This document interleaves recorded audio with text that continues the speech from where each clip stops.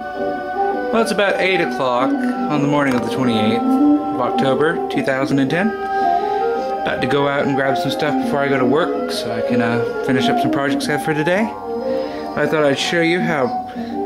Well, I forgot, I haven't made a video yet. We're cleaning up my basement. I think some of y'all might already know. A friend of mine's moving in. And they're like, oh, just have fun, do whatever you want to do. Well, this is our rec room. And we're drawing inspiration from these wonderful, plushy, puke yellow-orange carpets. And we're going with a 60s theme, or late 60s, early 70s. House was built in 76, kept the original carpet. And as you can see, we're excising the 90s.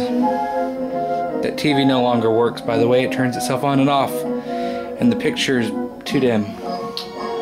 But, it's all a cleaning up process. You got your 1970s vacuum, nice. Concept 1 power drive. We had a little bit of an emergency with the Kenmore. Well, I haven't made a video of this yet. I got this free from work. Because main bearing blew out, they said. And it turned out to be what's wrong, so I'm about to go grab a bearing. Yes, the Filter Queen's hose was necessary, as was the propane torch and the hot pocket. But it's amazing what we're finding down here. Didn't know this. This is our old couch from our living room upstairs. They don't really match. But if any of y'all are willing to send me a 1970s couch to match this chair, or a 1960s couch, by all means. I'm not paying for it. A lot of stuff in here goes with the theme. Listen to some I think DRH 4683's mood music records. Got it hooked up to the Zenith from 1969. Got our Zenith from 1969 as well. TV's hooked up to cable and working. And because we have analog, it's still using the D10 turner. But please ignore the 1960s Sears pole pumps down here as well, in case it floods. But it's a slow process and we're cleaning out the whole basement. But we're working on it.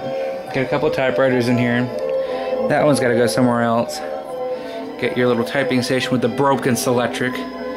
I paid for this thing, got it home, realized it was broken. Well, actually, I broke it, but that's beside the point. But as I said, finding stuff. Found this drill. It's a Makita 10mm cordless angle drill. It's had the same battery in it, probably since it got left down here about 5 years ago. I found it at the bottom of a closet, rusted to the carpet. Well, I still haven't found the charger. And it's got the original 1986 battery from where my dad bought this somewhere. Probably Sears. I haven't been able to find the charger yet. It still works. We're working down here, getting the bar cleaned up too. Fortunately, the parquet ain't going to be able to be saved. And that's all off. We're hoping to make this a 1960s room. 1970s, as I already said. We're going to try theming the rest of the basement to another time. Always probably going to go along with the 60s theme too, as I'm not pulling down paneling. Got your rotary phone. Ringer doesn't work, but it still works. Pile of records, these are all going to be put away. But, working on that. And also, we have the Lady Kenmore in the dryer. I don't know if I put the video up yet on the dryer, but some of y'all, if y'all have seen it, will have noticed that it clonks and bangs and thrashes and walks about. Well, see that pile of stuff down there? That's all the bearing out of the roller that's supposed to go there. Apparently, 40-something years of service has made the hole go oblong. So it goes thump, thump, thump. But, I'm going to go get some parts to fix that. Gotta go get parts to fix that. Then I gotta go to work at the vacuum store. Another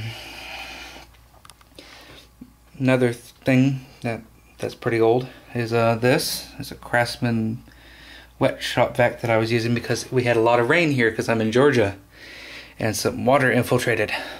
But this is an old 1960s home and shop vac from Craftsman that probably do a video on later. Yeah, it still works, sucks up water, big giant plastic sundae dish.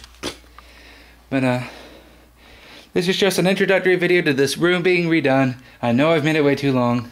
Hey, there's a snapper. I know I've made this way too long, but there'll be other videos to come as I go along. Thanks for watching and dealing with my rambling.